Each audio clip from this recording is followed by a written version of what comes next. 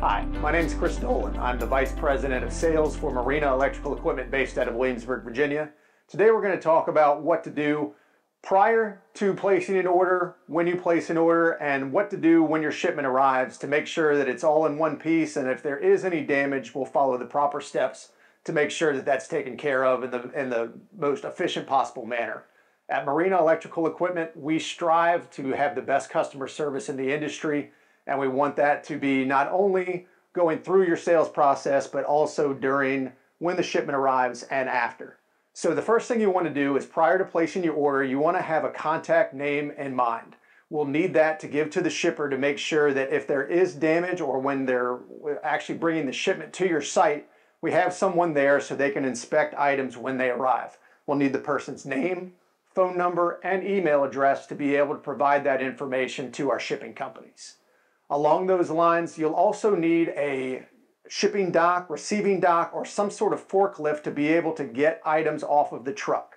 If you do not have these items, let your salesperson know, and we can make arrangements to have that done either through a lift gate or some other item. Keep in mind that those additional provisions will have an extra cost associated with it. All Marina electrical equipments are shipped FOB origin, meaning that as soon as Marina Electrical Equipment loads products onto the truck safely, it is now the responsibility of the end customer if there is any damage. Once your item has shipped, you should receive a confirmation number from our sales staff or from our accounting staff. If you do not do that, contact the office and we will provide that for you immediately.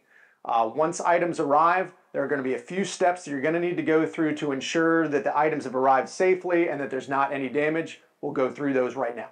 Once your driver has arrived, unload all of the items on the pallets off of the truck. Before the driver leaves, you're going to want to inspect the product for damage. First, we're going to look at it from the outside with all of the packaging on. You're going to want to check the pallet. Make sure that it's in one piece. Are there any boards that are protruding or broken on the pallet? Does the packaging have any signs of rubbing? Are there any streaks in it? Are there any punctures in it? You're going to want to check these. If there are, we're going to go even further to talk about what's inside the pallet, but you're going to want to note any damage with the driver while they're on site so we can make sure that if there is a problem, that all these steps are followed and we can get this taken care of for you right away. Once you've checked out the pallet from the outside with all of the packaging on, while the driver's still there, we're going to want to remove all of the packaging. You're going to want to make sure that all the parts and pieces are in one piece. Are there any cracks? Does there appear to be any damage in any paint? Any items that look like they've come loose during shipment? If any of the bolts appear to have been damaged, you're going to want to note that on the bill of lading. Not only check everything from the outside here, but we also want to get inside of the pallet here, take a look, because not all damage is going to be visible from the outside here. We're going to want to look in and see if any two pedestals may have hit each other during shipment. If everything here looks good, we're okay to accept the shipment. If you do find any signs of damage, any of the items that we've discussed so far, you're going to want to mark this on the bill of lading while the driver's there. You're going to want to make sure that they see this and they document this to take it back to their main company so we can follow the next steps if there is damage. If you find these after you've marked everything on the bill of ladings, contact Marina Electrical Equipment. We will help you get in contact with the shipping person that you'll need to start filing a report to make sure that any items that are damaged are going to be taken care of. Again, at Marina Electrical Equipment, we strive to provide you with the best service possible. With the way that shipping is done these days, we want to make sure that if you do have any damage that we get this taken care of and we follow the proper steps.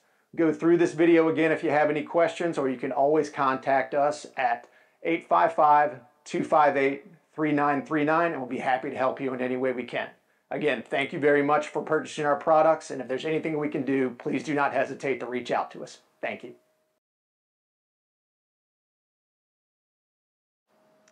For distribution equipment such as substations and panel boards, we're also going to follow the same procedures. Along the lines of making sure that all of the mounting bolts are in one piece, you also want to check all of the access panels that are at the base. Sometimes these items can be dropped and these can be damaged. If you see any denting or if anything does not look like it's in the correct form, follow the steps that we talked about previously and document that damage. Another thing you want to check on your distribution equipment is the frames. You want to make sure that all of your housings, your frames, make sure they don't have any scratches or paint damage. If you do experience any of this, again, mark it on your bill of lading while your driver's there, and Marina Electrical Equipment will tell you the next steps to take care of it. Thank you very much for watching the video today. Also, thank you very much for your business. We would not be in the position we are in the industry without customers like yourselves, and we greatly appreciate your business. Again, at Marina Electrical Equipment, we strive to offer the best customer service in the industry. So if you ever need anything, please let us know. Thank you very much.